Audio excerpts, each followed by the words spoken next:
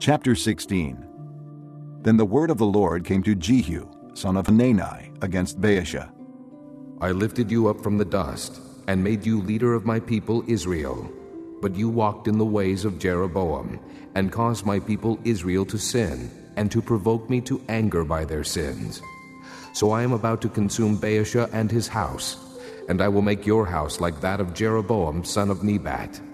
Dogs will eat those belonging to Baasha who die in the city, and the birds of the air will feed on those who die in the country.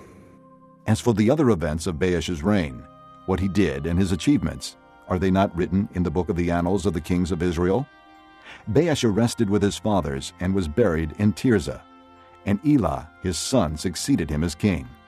Moreover, the word of the Lord came through the prophet Jehu, son of Hanani, to Baasha and his house, because of all the evil he had done in the eyes of the Lord, provoking him to anger by the things he did, and becoming like the house of Jeroboam, and also because he destroyed it.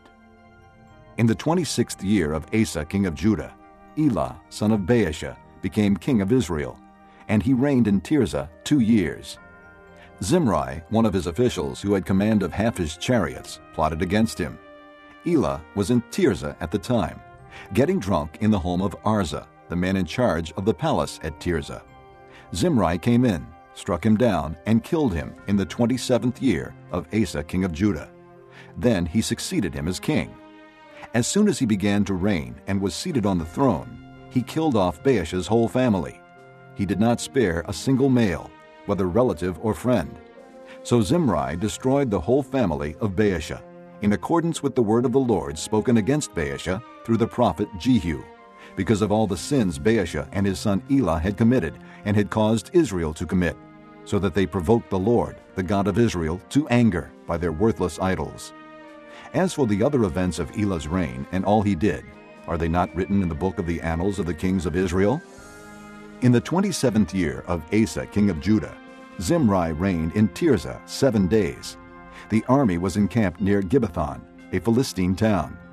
When the Israelites in the camp heard that Zimri had plotted against the king and murdered him, they proclaimed Omri, the commander of the army, king over Israel that very day there in the camp.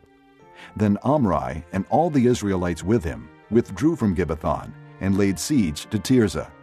When Zimri saw that the city was taken, he went into the citadel of the royal palace and set the palace on fire around him. So he died, because of the sins he had committed, doing evil in the eyes of the Lord, and walking in the ways of Jeroboam, and in the sin he had committed, and had caused Israel to commit. As for the other events of Zimri's reign and the rebellion he carried out, are they not written in the book of the annals of the kings of Israel? Then the people of Israel were split into 2 factions. Half supported Tibni son of Ginath for king, and the other half supported Omri. But Omri's followers proved stronger than those of Tibni son of Ginath. So Tibni died, and Omri became king. In the 31st year of Asa king of Judah, Omri became king of Israel, and he reigned 12 years, 6 of them in Tirzah. He bought the hill of Samaria from Shemer for 2 talents of silver, and built a city on the hill, calling it Samaria, after Shemer, the name of the former owner of the hill. But Omri did evil in the eyes of the Lord, and sinned more than all those before him.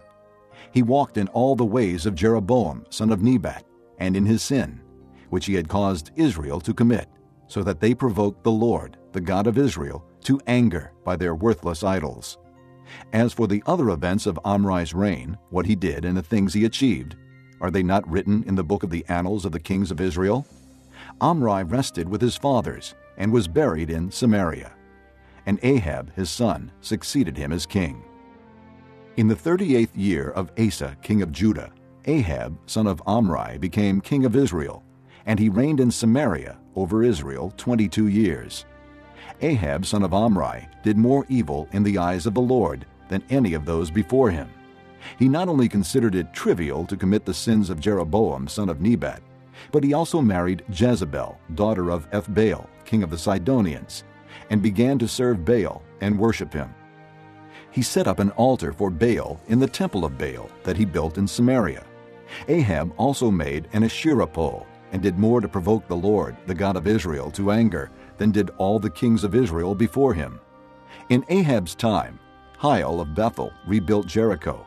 He laid its foundations at the cost of his firstborn son Abiram, and he set up its gates at the cost of his youngest son Segub, in accordance with the word of the Lord spoken by Joshua son of Nun.